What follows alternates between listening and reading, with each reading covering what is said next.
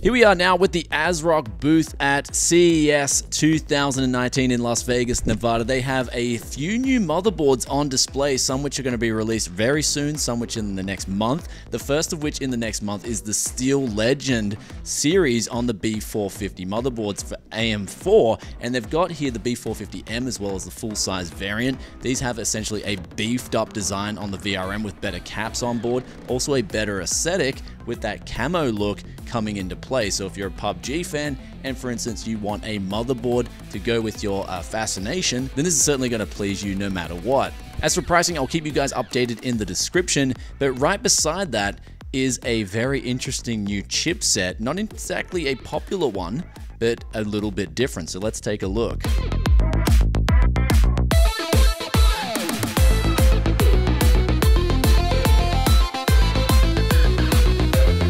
Welcome back to Tech City. We heard the rumors of the 14nm shortage, and it is coming into play now with a chipset being released to accommodate that shortage. This is the B365M and also normal sized variants. They feature a 22nm design on the chipset itself, losing that of the USB 3.1 Gen 2. However, ASRock have countered this with a unique design on the Phantom Gaming 4 series, where they've added in their own USB 3.1 Gen 2 chip. They've also added in a beefed up VRM, 12K Nichicon capacitors, as well as a sleek design on the right hand side of the board with a very unique design, I must say. If you guys are into sort of accents and different kind of curves, then this is surely going to look good in any case you wish to put it in. In terms of release dates for the Phantom Gaming B365M, that is going to be early February. The price is still yet to be determined, but one thing about these boards is they will indeed support the 9900K. They've got A-phase VRMs, but they've also got a mini ITX solution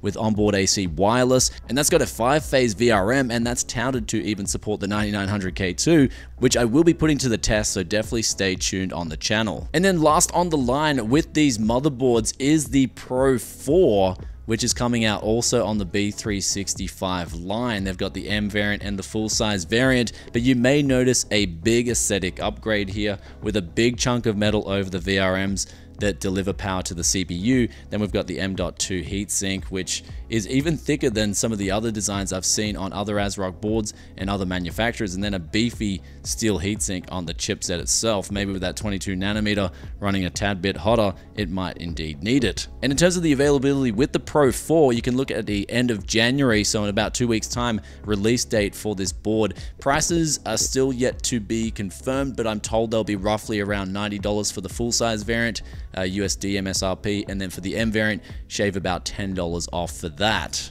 And now coming out of CES is also a new alliance from ASRock with their Phantom Gaming series going in combination with Team Group and also Cooler Master to give out some unique designs on memory as well as SSDs as well as RAM, and what we got right beside me here, the K500 Cooler Master case with the mesh front panel, and then behind me they've also got the HP500 with its mesh front panel as well. So basically the whole theme of this is if you want to match up your case with the Phantom Gaming graphics card as well as motherboard, then you'll have the whole combination from start to finish with this lineup of products. Now, in terms of pricing and availability with these two cases, we're looking at around early February. This one here, the HP500 Mesh with the 3 RGB fans included, is going to look like it's costing around $170, and then the K500 with its included RGB fans, I'm told is going to cost around $85 USD.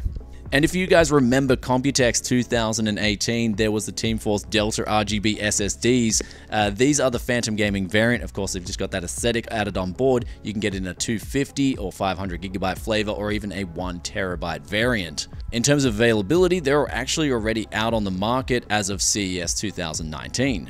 And then moving on to the memory, which is of course very important for Ryzen, they've got the Phantom Gaming in 3200 MHz flavor, 3600, and also 4000. So pretty much the same as the Excalibur RGB that has already existed, and you get that Phantom Gaming aesthetic, which does look pretty sleek. I'm going to be honest, I like the graphics card look. If you combine this all together, I'm very keen to see what a build would look like at my home, on my desk, replacing the Air 540, which I don't know if I'm ready to replace it yet. And that's all we've got here at the ASRock booth for CES 2019. I hope you enjoyed today's video. If you did, then be sure to hit that like button. Let me know in the comment section below what you think of the new motherboards, what you think of the PGA. We're not talking about the Golf, we're talking about the Phantom Gaming Alliance. And I'll catch you guys in another tech video very soon.